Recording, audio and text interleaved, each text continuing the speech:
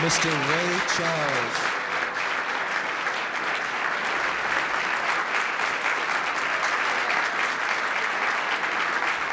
Mr. Hugh Cronin.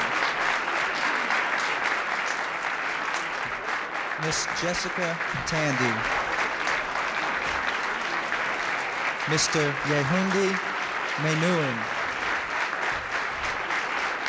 Mr. Anthony Tudor.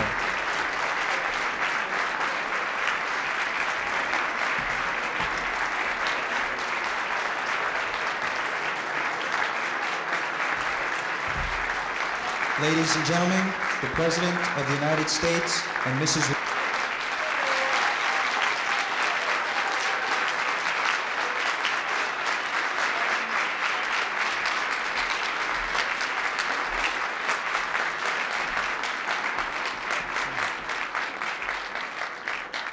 Well, please be seated, and good evening and welcome to the White House. Tonight we gather in this grand old house to pay tribute to 6 men and women to whom we Americans, and indeed millions around the world, find ourselves deeply in debt. Others in the life of our nation have seen to our material needs, built our roads, constructed our cities, given us our daily bread. Still others have seen to the life of the mind, founding our universities and expanding knowledge in every field. But these six are artists, and as such they've performed a different and singular task: to see to the deepest needs of the heart. As a young man, Anthony Tudor began a London career as a clerk in a real estate firm. And then in 1928, at the age of 19, Mr. Tudor attended ballets staged by the great Russian impresario Diaghilev and saw Anna Pavlova perform. Within weeks, Mr. Tudor had presented himself to Marie Rambert, a noted instructor, to begin his life in dance. That life in dance has now amounted to nearly 6 decades, 6 decades that rank Mr. Tudor with George Balanchine and Frederick Ashton as one of those who brought ballet forward, who made it modern, a part of our own idiom and time. In dealing with themes once thought unsuitable for dance, in extending the classical ballet vocabulary into new modes, Mr. Tudor has expanded the possibilities of ballet itself, giving this magnificent medium new relevance, new vibrancy, and new life. Anthony Tudor, on behalf of those who love ballet the world over, I give you our thanks.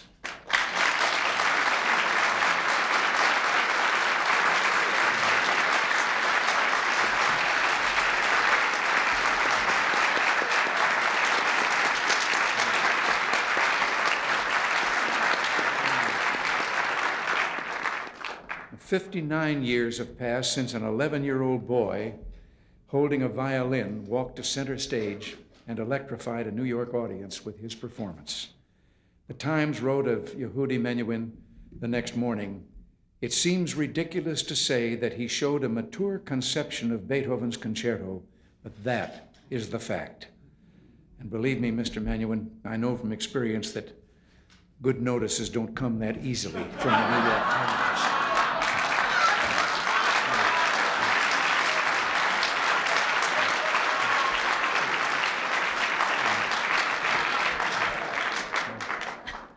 Beginning in the late 1930s, Yehudi Menuhin appeared as soloist with conductors whose names today resound with greatness: Toscanini, Stokowski, Koussevitzky, Beecham. During World War II, Mr. Menuhin gave more than 500 concerts, including performances on ships and hospitals and camps. In more recent years, he has founded and directed musical festivals in Switzerland and England. And throughout his career, Mr. Menuhin has expanded the violin repertoire by reviving neglected scores and introducing works by composers such as Bartók, Bloch, and William Walton. Intensely interested in literature, architecture, and a host of other fields, Mr. Menuhin has written, "May we become better violinists, scientists, artists, writers, and above all, better human beings by enlarging and enriching our personal needs to include each other's." Yehudi Menuhin, for all that you've given to the world as a musician and a man, I thank you.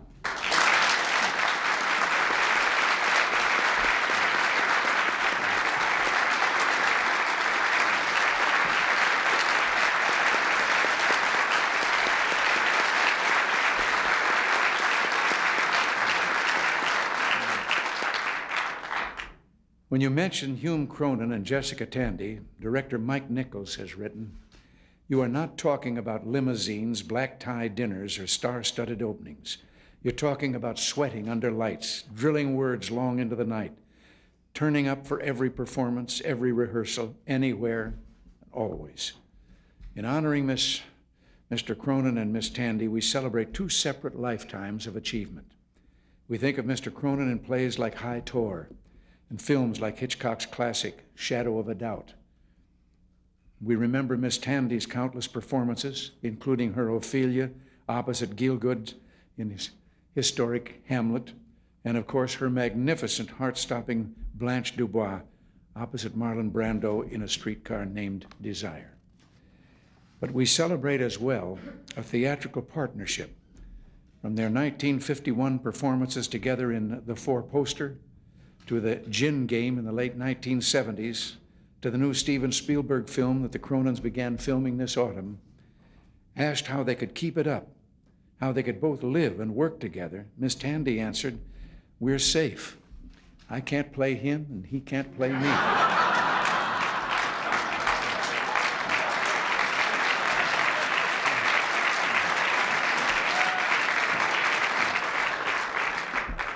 And through it all, the Cronins have shown such utter dedication to the theater, such total absorbing professionalism.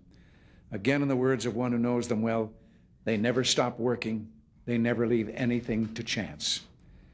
Hume Cronin, Jessica Tandy, for these many decades, during which you've worked so hard to give the gifts of enlightenment and pleasure, we thank you.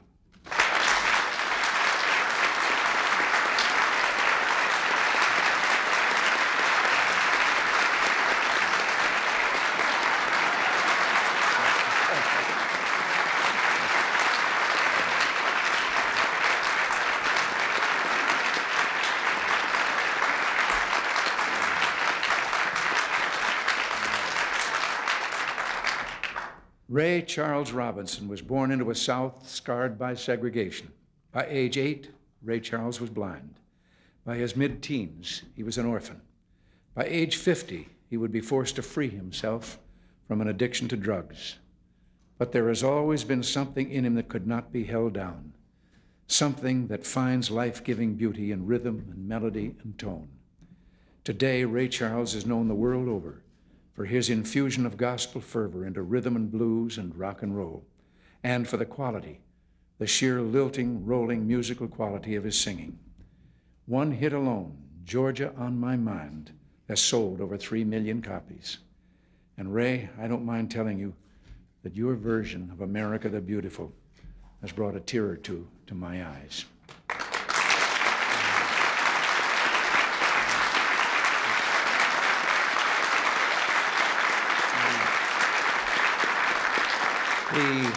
The important thing in jazz, Mr. Charles has said, is to feel your music, but really feel it and believe it.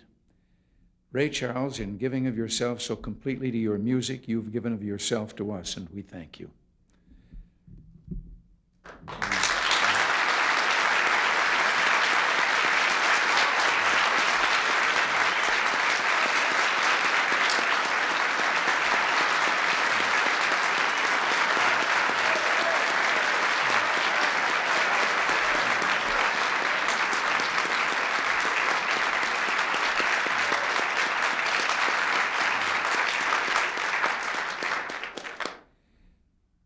When the first can of film arrived from California, it was taken by messenger from the airport to the offices of an advertising agency in Manhattan. An advertising executive, his friend, lyricist Oscar Hammerstein, and the chairman of Philip Morris entered the screening room together. And then the lights went down and the pilot film began. When it was over, Oscar Hammerstein gave his advice. Buy the show, it's a winner, and that actress is terrific. And the name of that program was I Love Lucy.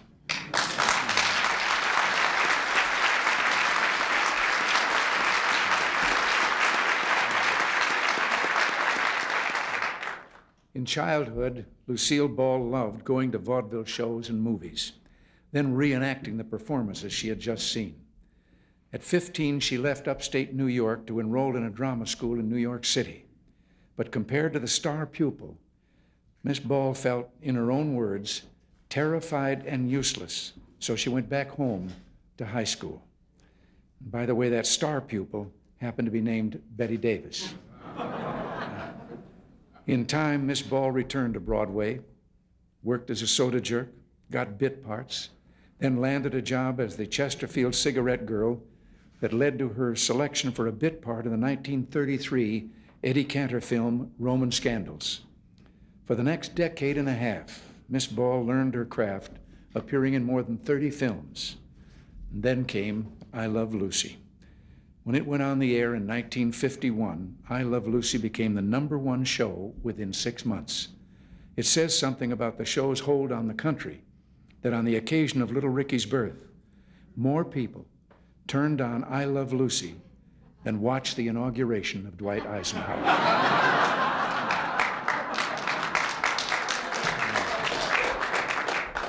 And I know that Miss Ball would want us to pay tribute tonight to the man who produced I Love Lucy and starred in it with her, one who meant so much to Lucy and all of us, the late Desi Arnaz.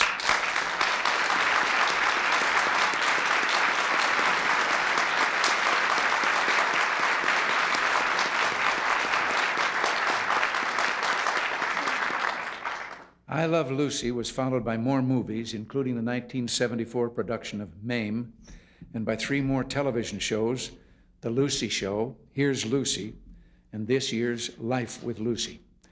It's no secret that Lucy is a friend of Nancy's and mine, and as far as I'm concerned, this red-headed bundle of energy is perhaps the finest comedian of our time.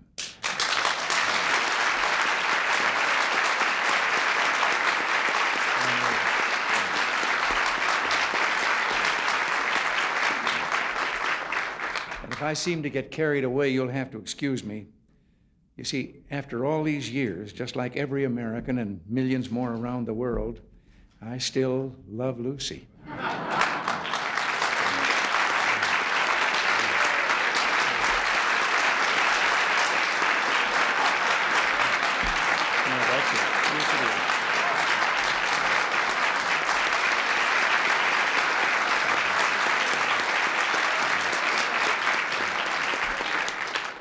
Perhaps it's the preeminent work of the artist to speak to us about reality.